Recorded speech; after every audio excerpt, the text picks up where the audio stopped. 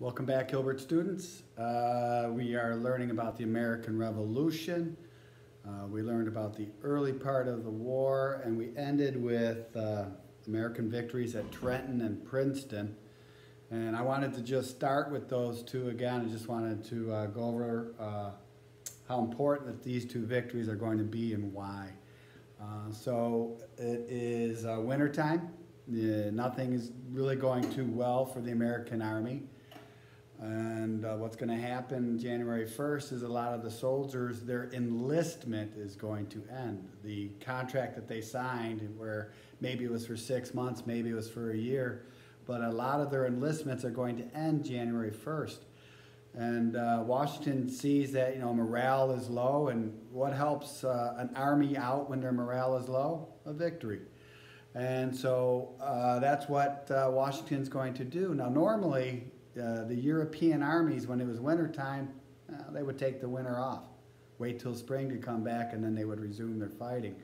So the English, they're very content, and Washington, he's going to come up with a plan.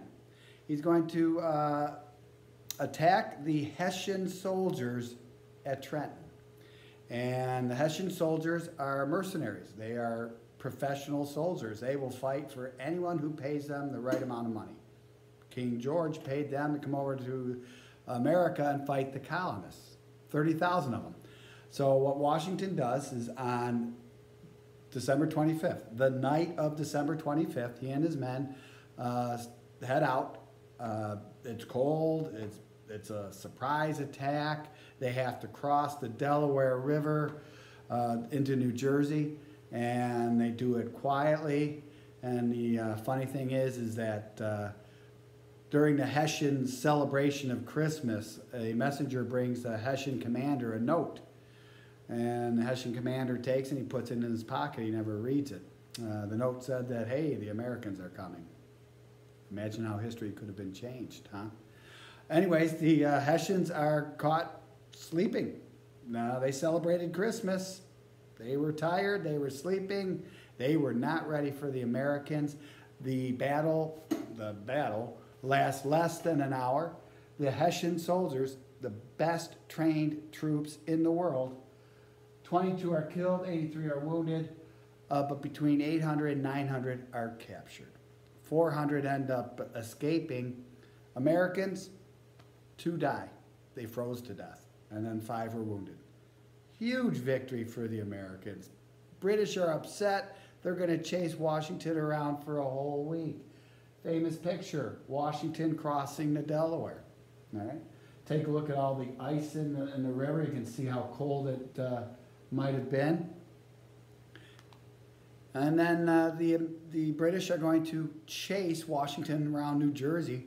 A week later, the British come to a valley. They look down. They see the American tents. They see the American fires. They say, hey, we'll attack in the morning.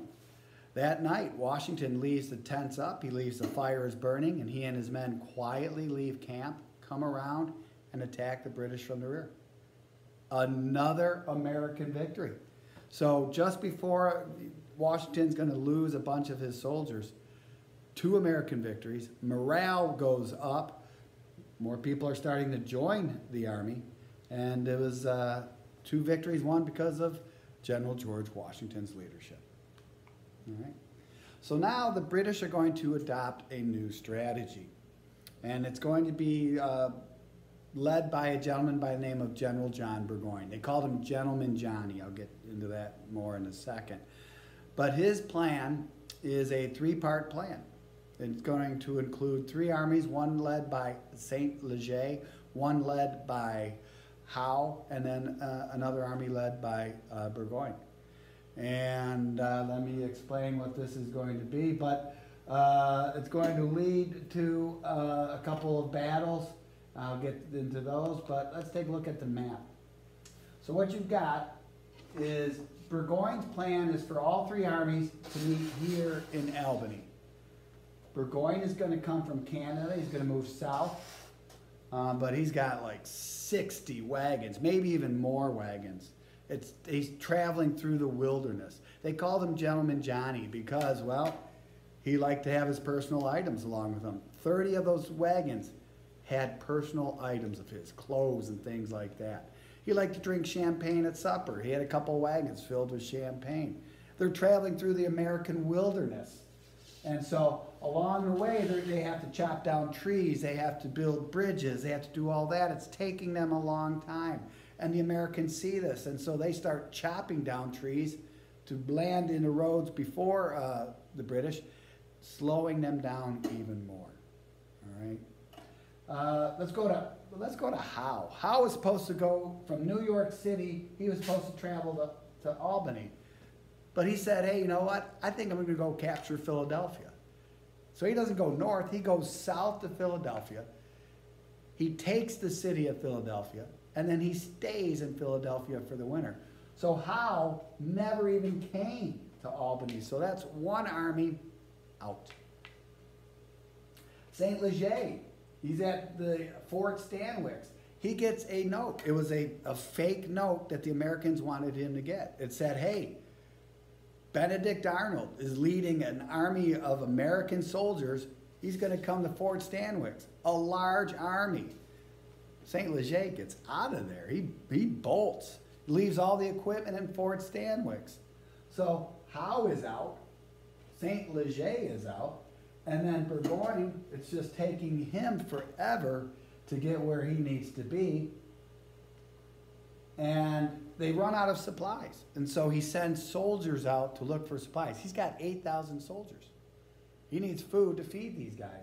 So in the city of Bennington, they're going to meet the Americans. It's called the Battle of Bennington. It's a big victory for the Americans. Over 200 British casualties. A casualty is a soldier who is killed or wounded in battle. So 200 casualties for the British. 700 British soldiers are captured. All right. It's a big victory for them. They go on a little bit further, and the Battle of Saratoga is going to happen. There's actually a series of different battles, but once again, we call the Battle of Saratoga the turning point in the war. And over 1,100 British soldiers are killed or wounded. Over 6,000 are captured. This is a huge amount of soldiers. And the Americans used this victory to turn the tide of war. So it's called the turning point of the war, and it's important for 3 reasons. One, it really boosted American morale.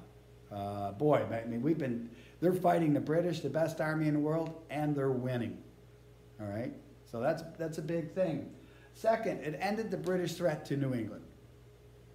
Because this plan was to take Albany, cut New England off from the rest of the colonies, and that didn't happen. So that's not going to happen. The most important thing about the Battle of Saratoga is afterwards, France decides to join the war on our side. France hates England. They hated England since the French and Indian War, and England booted France out of North America. During the early parts of the war, France was helping us, but they weren't doing it publicly. They were doing it on the sly. They weren't sure if the Americans could win. They wanted to wait to see if the Americans had a chance to win that war, and that's what happens with the Battle of Saratoga.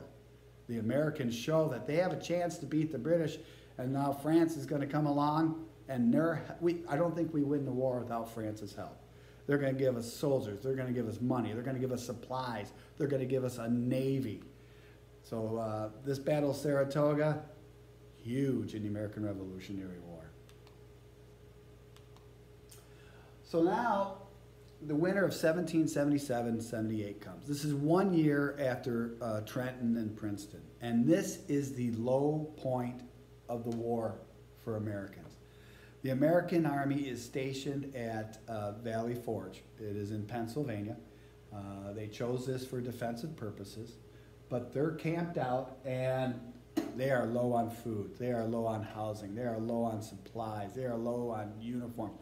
They're low on everything. Morale is terrible. 12 men sleeping to a hut. And when you got 12 men in a hut in wintertime with low on supplies, one guy gets sick, that disease is going to spread. So not a good time for the soldiers. But we're going to talk about a couple of foreigners that came along to help the American cause. One was a 19-year-old Frenchman by the name of Marquis de Lafayette, friend of the French king, rich kid, 19 years old. Does he have to come over to the colonies to fight a war? Could he be doing anything he wanted in France? He could. He chose to come over. He's a huge help for the Americans. Even though he's only 19, good military mind, he's going to lead soldiers into different battles during the American Revolution. He is going to come, he's going to use his own money to buy supplies for the soldiers at Valley Forge. He's going to live with the soldiers at Valley Forge, which helps him become endeared to his men. And then the other foreigner that we want to talk about is a gentleman by the name of Baron von Steuben. He is a Prussian officer. Prussia used to be part of Germany. He is a Prussian officer. If you've ever seen a movie, an army movie, and you got that really mean drill instructor, Baron von Steuben. His job is to take the American troops and train them and turn them into a fighting force. And that's what he does. During that winter in Valley Forge, he's going to get the men. They're going to drill, drill, drill, and they're going to become better because of it. All right? So Valley Forge, low point, but a couple foreigners, Marquis de Lafayette, Baron von Steuben, he's going to help us out. Just a picture of what Valley Forge might have looked at or looked like. All right, now, the war started in New England, Boston. All right, Boston Massacre, Boston Tea Party, Bunker Hill. Then it moved to the middle colonies, the Battle of Long Island, Trenton, Princeton, Saratoga, all of those in the middle colonies. And now the British are going to move the war to the south. And why are they doing that? Well, loyalists. There were two groups of colonists. You had patriots, those who were fighting for independence from England, and you had loyalists, those who remained loyal to England. And the South had a lot of loyalists. And the British thought that, hey, you know what? I think these guys are going to be able to help us out. And some loyalists did help fight in the British Army against their fellow colonists. So that's one reason that they're going down there. And as the war is being fought in the South, Britain is winning it. They're doing very well at the beginning. It's going to take time for the Americans to figure out what to do down there, but they do. And there's going to be a couple of people we want to talk about. Francis Marion is going to be one of them. His nickname is the Swamp Fox. And then General Nathaniel Greene. Let's start with Francis Marion first. He's going to use something called guerrilla warfare. Francis Marion never had more than 70 men under his command. He could not go out in the open and fight the British Army, face to face. What he chose to do was to use small hit-and-run tactics. That it doesn't hurt the enemy all at once, but over time, these hit-and-run tactics take their toll. Francis Marion and his men would hide out in the swamps of South Carolina during the day, and then at nighttime come out, attack the British, and then head back into the swamps. British didn't want anything to do with the swamps. There's alligators in there. There's poisonous snakes. So this cover worked well for the Swamp Fox and his men, and they did some good damage to the British. And then you had General Nathaniel Greene. He is in charge of the American Army in the South. Washington can't be everywhere. So Nathaniel Greene is in charge of the army in the South. And he knows he can't fight the British. So what does he do? The British want to be along the coast of near the ocean. They can get supplies over there. They can get soldiers. They like being near the coast. Nathaniel Greene starts running around the countryside, making the British leave the coast, chasing him around the countryside. As they do that, well, they're getting tired out, and they're getting farther and farther away from their supplies. So the British got tired of that. The British General Cornwallis said, forget this. I'm going to go hang out in Yorktown, Virginia. Now, when Washington heard that Cornwallis was going to put his headquarters in Yorktown, he got very excited. Washington is from Virginia, and he knew he could defeat the British with Cornwallis at Yorktown. Let me show you how. Remember, we got the French Navy. They're helping us out. So Cornwallis sets up base here in Yorktown. And what happens here is Washington hurries his armies. He's got another foreigner, Rochambeau. He leads his troops and he surrounds the English. Washington brings his army. He's got von Steuben, he's got Lafayette. They are surrounding the British army by land. But the British army wasn't concerned because they could get supplies from the sea. No, they can't. The French Navy is going to prevent that. French Navy is going to sink some British ships, and they're going to prevent British ships from coming there. And so really this was what is known as a siege. You surround the enemy, and you just wait for them to surrender. And it lasted from September 28th to October 19th. And finally, the British had had enough, and they surrendered. The war ends. Yorktown was the last major battle of the war. 8,000 British soldiers surrendered. Cornwallis wasn't even man enough to surrender to Washington. He sent out someone else to do that little deed. But the American casualties throughout the war, 6,200 are going to die in battle.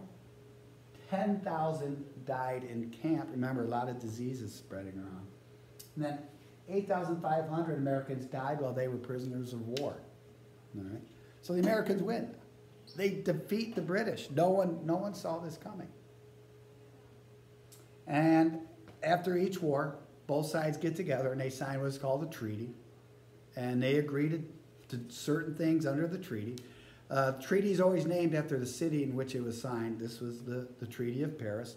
Representatives from Britain and the United States meet there, and they agree on three things. One, the U.S. is now an independent nation. It is no longer a colony of Britain. It is its own country. It is the United States of America. Two, they agree on the borders, and I'll show you that in just a second. The borders of the new country. Where does it end? Where does it start? We'll get into that. And third, the United States agreed to pay loyalists for any property that was taken or destroyed during the war. Loyalists were not treated well during the American Revolution. Taxes were passed against them. Some were placed in jail. Property was taken. Loyalists didn't think that the United States was going to keep up with their promise. So at the end of the war, 80,000 loyalists are going to move to Canada.